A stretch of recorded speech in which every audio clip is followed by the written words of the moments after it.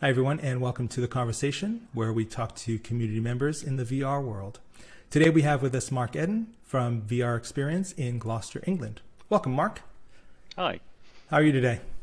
I'm very good. It's lovely weather, British weather out there. It's raining.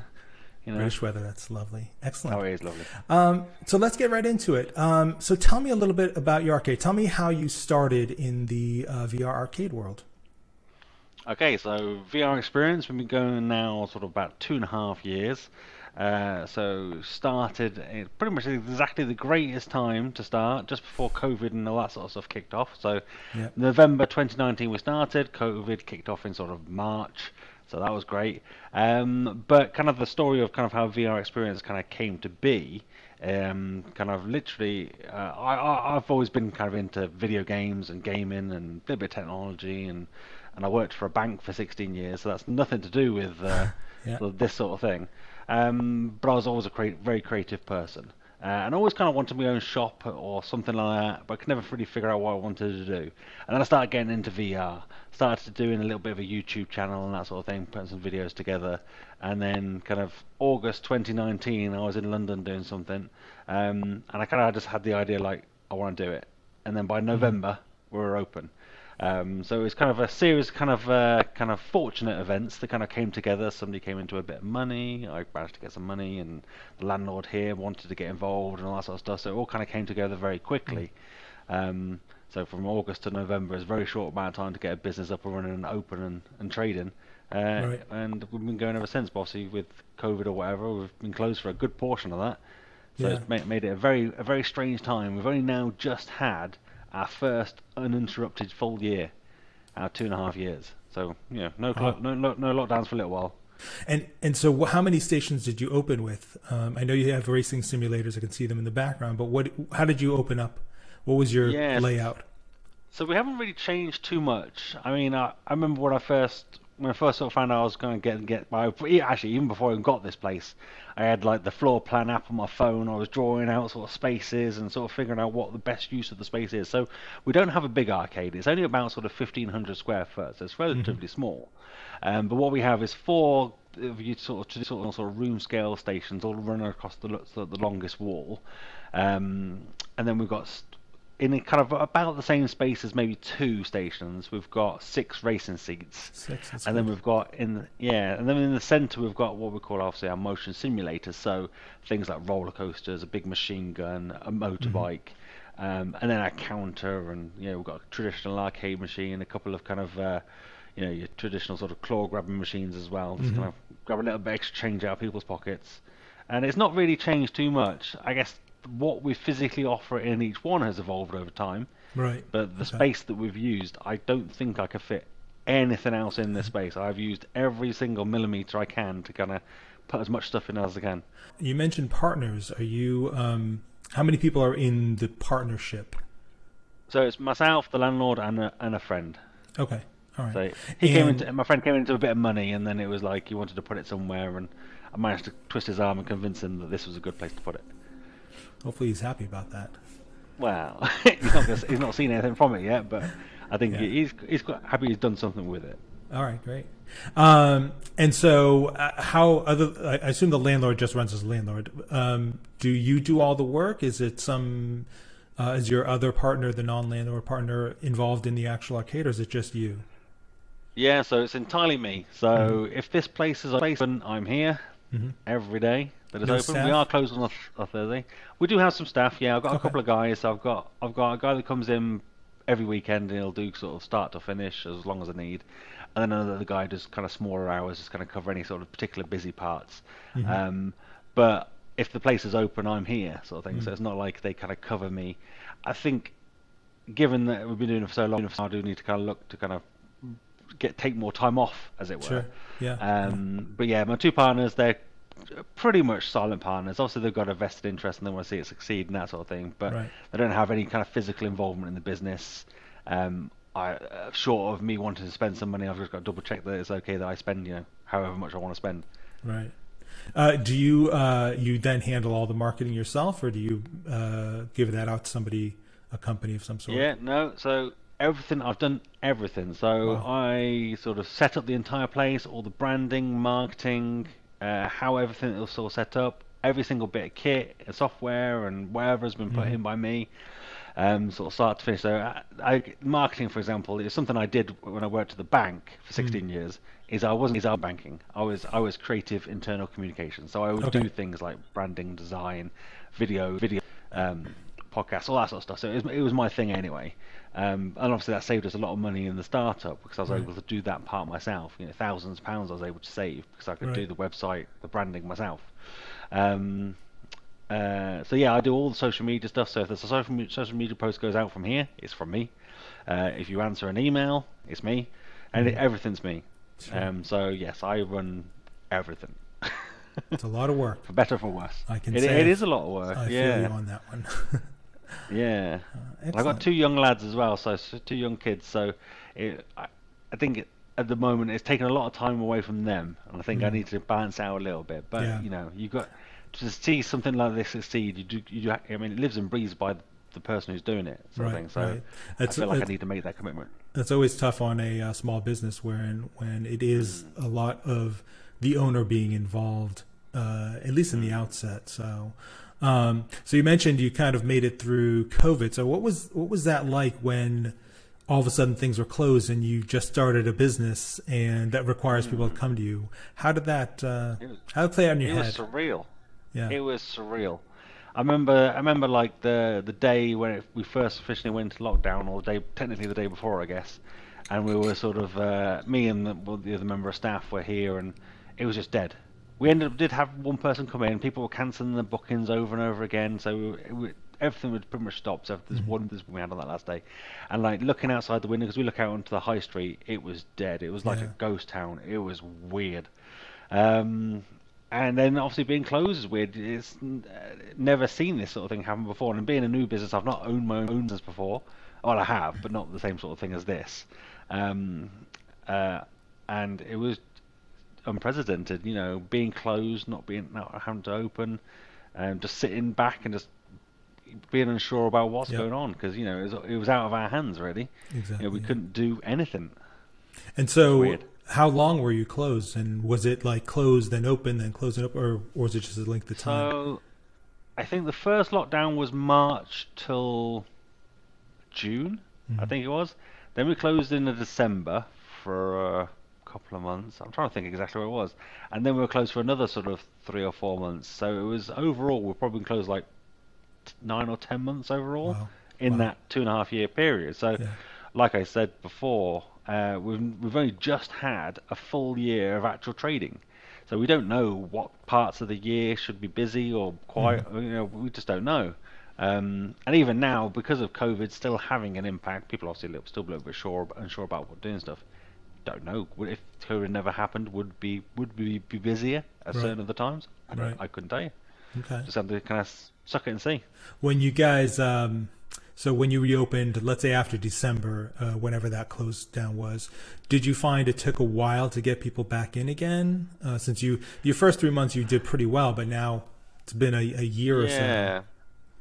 So yeah, funny enough, I've looked back on kind of how much we took and stuff compared to like so when we opened in May last year Mhm. after that sort of second lockdown, um, comparing that May to this May, it's night and day. Like we took probably like a third of what we've already taken already in that month, Mm. and then it slowly picked up. To Good. be fair, when it got to the summertime and the kids were off in the July and August, it picked up, Hmm. and it was great.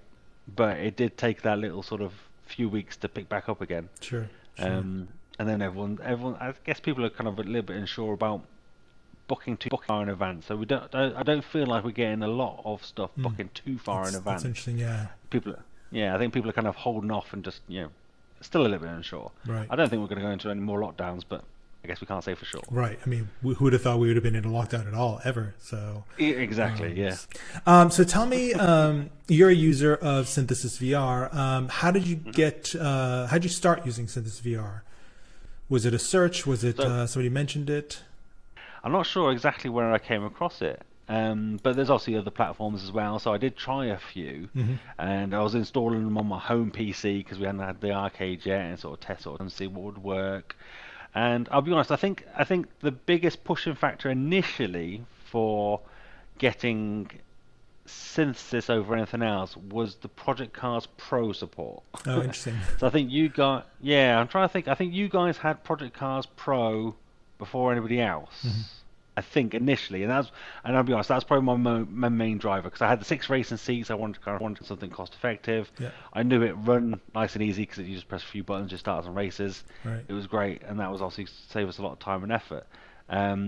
But I've obviously, since 2.5 years in, I know that I know what the other platforms are. I did try them, and the way kind of synthesis works, I can't see myself ever changing. To be fair, I can't see what somebody else would offer that synthesis doesn't already, Right. for what I need it for. And I don't even use all of synthesis. The way I run certain things, I run it the way I want to run it, which is the great thing about how it runs. Yeah, yeah, exactly. So, what do you think the best features you've used are in terms of that? So, what are the highlights that you're using from synthesis? So the main thing, it manages my main 4 stations brilliantly. So being able to kind of start the sessions, set them for like custom durations, set up different types of experiences that have different games in them, creating the categories to make it easier for people to find stuff. I mean, it does that great. So I can set up different types of experiences that just do all sorts of different things. Like it's, for example, setting up certain experiences where you can't see a timer, but some sessions you can see a timer because you wouldn't want a session timer to just appear for whatever reason. Or like locking down the menu button so they don't accidentally press it on sessions where they only have one experience that we let them have, rather than lots of different experiences. Those little sort of quality of life things do make a big difference. And I'll be honest, I've made a few of those suggestions to yourselves and Cayman. And usually you go, oh yeah, we're already working on that, and I'm like, here it is. Yeah. So quite often I've been kind of like, oh, I wish it did this, and Cayman will be like, yep, here you go. We're brilliant. anticipating Not always the case. all the stuff. Yeah, Yeah. So you mentioned content, and do you have like a large library, or is it you have a specific? So we offer. Yeah, so our main sort of session is the kind of the 100+ games. That's kind of how we kind of pitch it. I'll be honest, people probably play about 20 of them realistically, but I guess a galling factor is 100 games I can play, which is a blessing and a curse in a way. Majority of those games are licensed through Synthesis, because that's great because it just tracks it per minute sort of thing, rather than locking ourselves into any sort of long contracts with any particular games. Being able to pay just per minute for so many different titles, and they only get used maybe for 5 minutes a month, some of them, then it's perfect. But there are other games and stuff. Obviously, the great thing with synthesis is you can then kind of choose. So with some games where you want even lifetime licenses, and you don't have to pay ever again.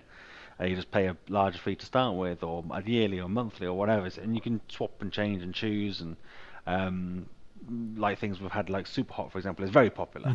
But being able to have a couple of licenses on a monthly license, and they kind of float between the stations, and if people use more, it just goes to per minute. So it really makes it kind of like quite flexible in how kind of it gets charged. Sure. And the integration with the Project Cars, I mean, that's a blessing and a curse in a way, because Project Cars, as we all know, is not kind of itself supported as much as it should be by the developers, not by Synthesis. But you guys are still kind of pushing, making the quality of life changes to make that still run best it can run.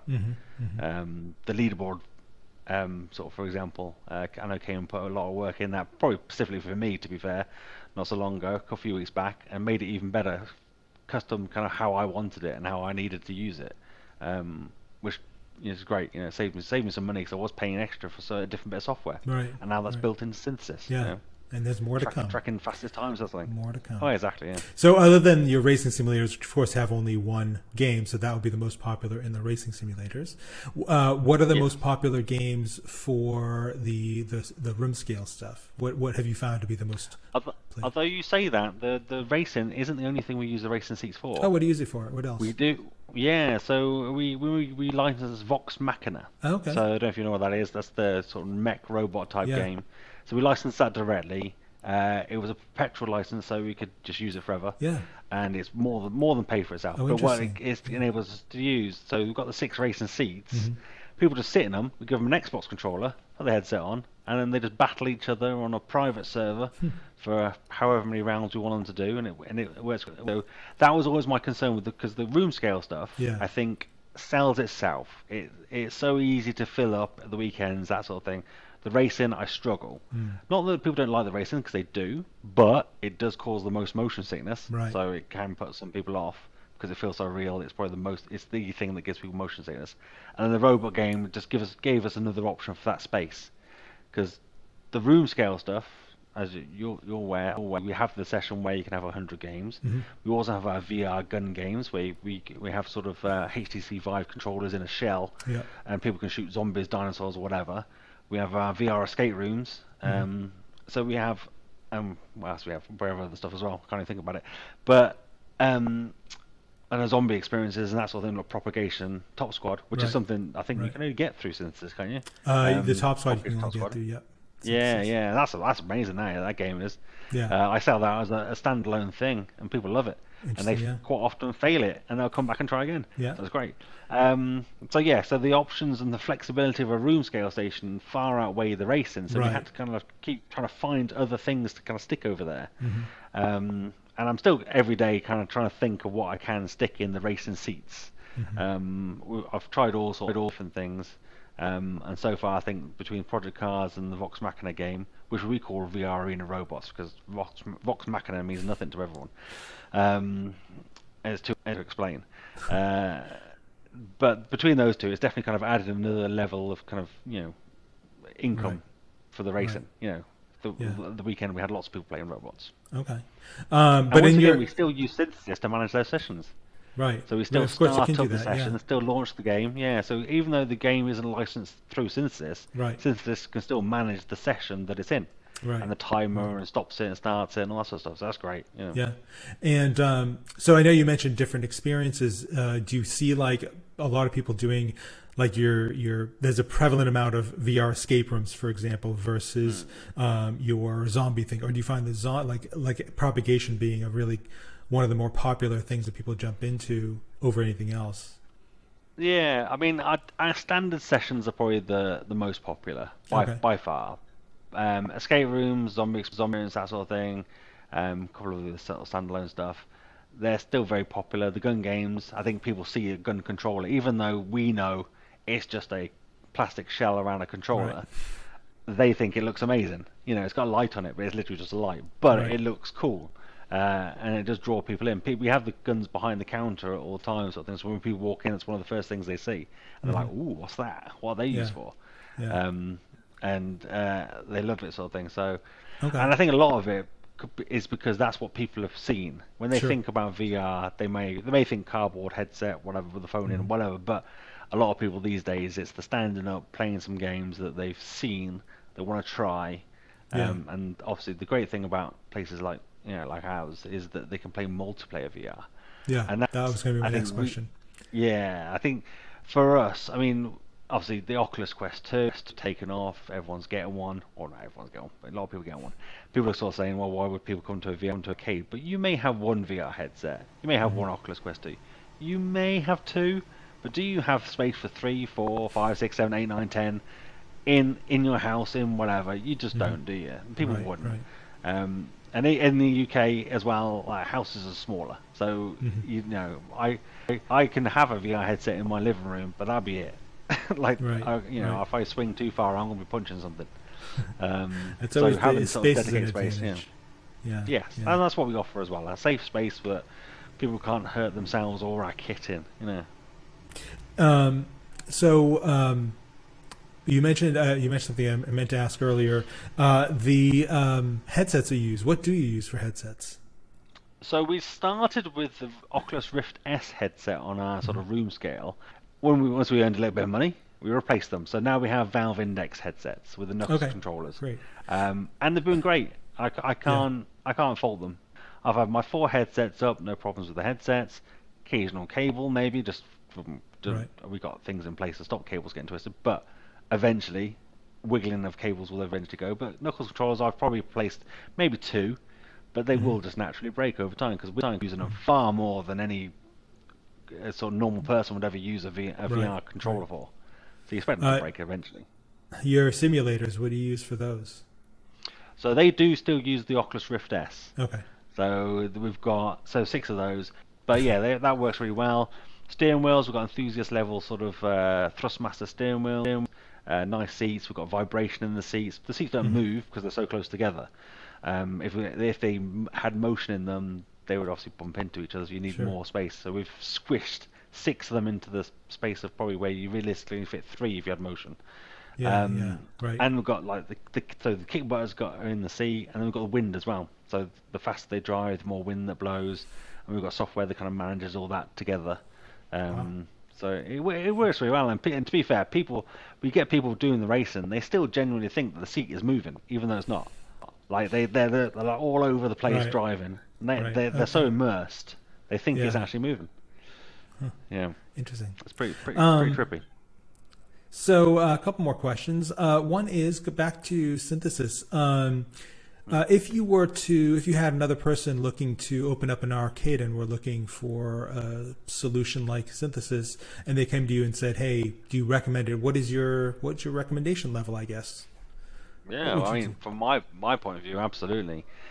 I don't know whether it's more than anybody else, but I know that I've kind of made some requests and sent in some interesting emails to yourselves about sort of the certain things and what we've wanted to do and sort of things. So the level of support just on its own has been great. Obviously yourself, Kayman, the amount of things I've probably put that poor guy through. I'm sure I owe him many a beer if I ever do meet up with him.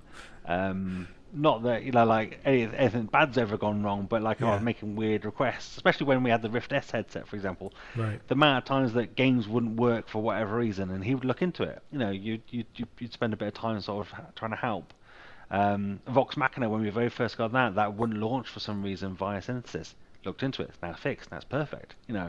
So you, even though we're not licensing that game from you still took the time to kind of look into it and kind of fix it for us. Yeah. And like I say, I don't necessarily use all the features.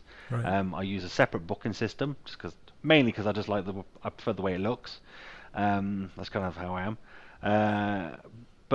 And we don't kind of schedule any of the sessions with Synthesis, but we just launch them. But the flexibility on how we can launch them and which stations we put into each session and all that sort of stuff just works perfectly the way we want it to work. And I can't see absolutely I would recommend it to anybody who wanted to use it. Great. And I'd help them probably do it, to be fair. Set it up. That's the beer. That's the trade-off for the beers. For the beer, for the beer. Yeah. And last question. What is there anything that we haven't talked about that you want to add into to this, or some questions that I should have asked that I didn't? No, I don't think so. Great. And we offer sort of the outdoor escape rooms as well, but that's kind of like not related to VR and that sort of thing at all anyway. But it's a tricky thing, I think. When you're doing this sort of business, you've got to try and look for it to squeeze every single penny you can out of every single thing you've got. Yeah. Which is what I'm always trying to do. Right. But also how to offer good value, because you need to get people coming back with these sort of things. Yeah.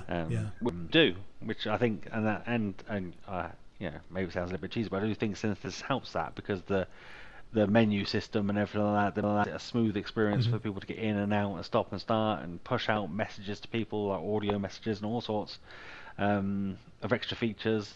Like even like shutting down the arcade at the end of the day, and I'll press a button on Synthesis and it does most of that for me. Right. Customers don't see this, but it just makes my life easier. Because I can come in a little bit later because I can press one button and it all turns on. Yeah. It doesn't have to be all specifically customer related, but great. Yeah, exactly. All right. Marc, thank you very much for joining us and answering all our questions, and thank you everyone else for joining us in this episode of The conVRsation. Have a great day.